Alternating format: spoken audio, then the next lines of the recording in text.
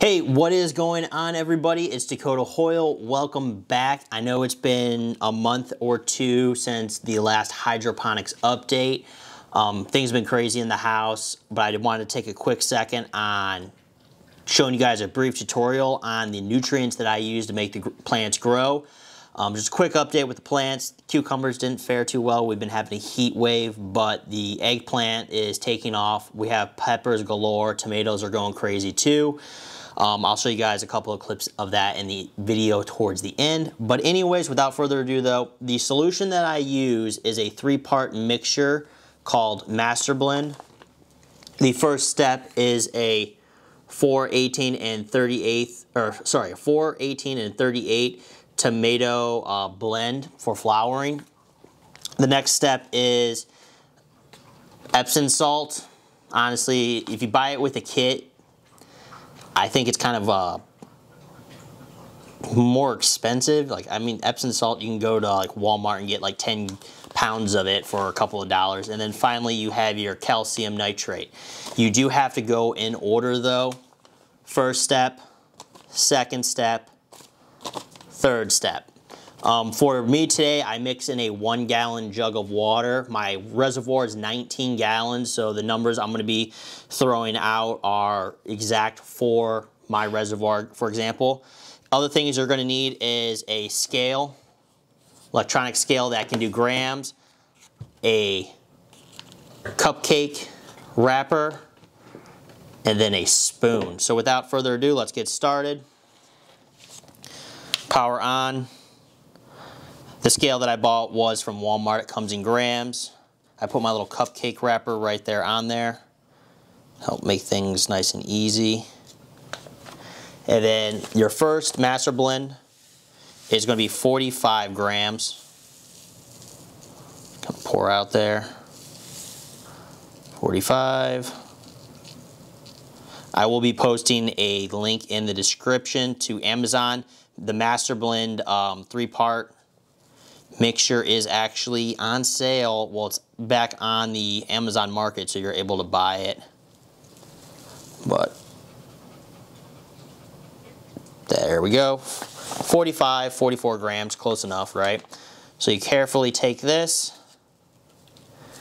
dump it into your solution, or your water. You want to make sure you mix it really well before you move on to the next step. And you do need to make sure that you go in order. Good, nice mixture. If not, you can like mess up everything and nutrient lock. You can use more than 1 gallon of water to do this. I highly recommend that you use at least a minimum of 1 gallon of water. The less water you use, it turns kind of into like a thicker, sludgier solution, and it's just more of a pain. Next, your Epsom salt is 22 grams. So again, like I said, Epsom salt you can honestly get at Walmart for dirt cheap.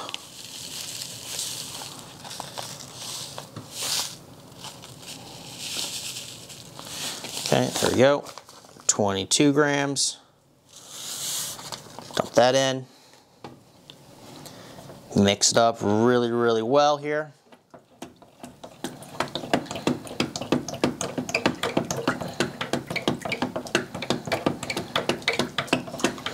And always, this stuff that I'm using is only meant for my plants. I don't use the lemonade jug thing for anything other than this. I don't want to risk somebody getting sick. And then finally, your calcium nitrate, 45 grams again.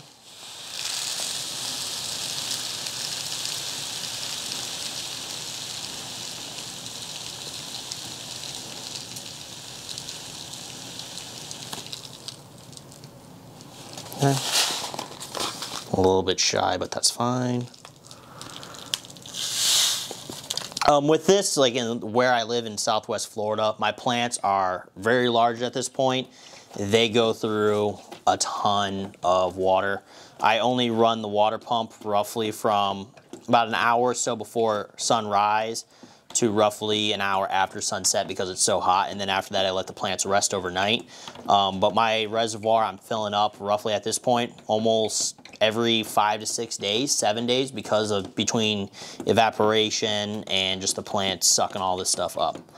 But yeah, I am done. It's thoroughly mixed all the way through, so I have a good mixture. I'm gonna go dump this in my reservoir. After this part, I'm just gonna show you guys what my plants look at this point. So enjoy. Hopefully this quick little video helps out. See you in the next one. It is getting super dark out right now, but as you guys can see, I got tons of flowers all over my my itchy band eggplant.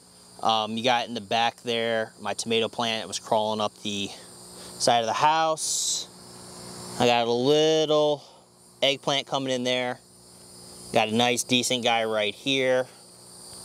As you can tell, I sort of got a mess going on right here because my cucumber plant did not like the heat and it ended up dying.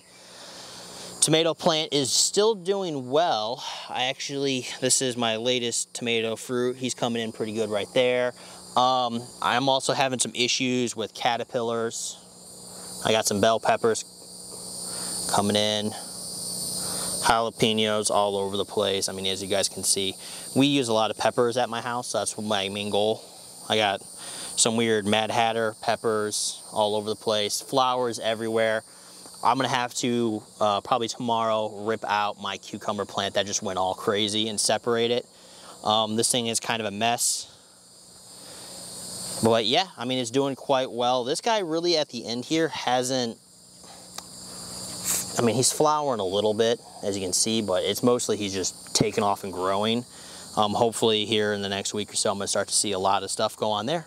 But yeah, I mean, this is pretty much it. I grew the eggplant, let me zoom out a little bit. I grew the eggplant traditionally once before in the ground, but it was nothing like this. I mean, these flowers are all taken off.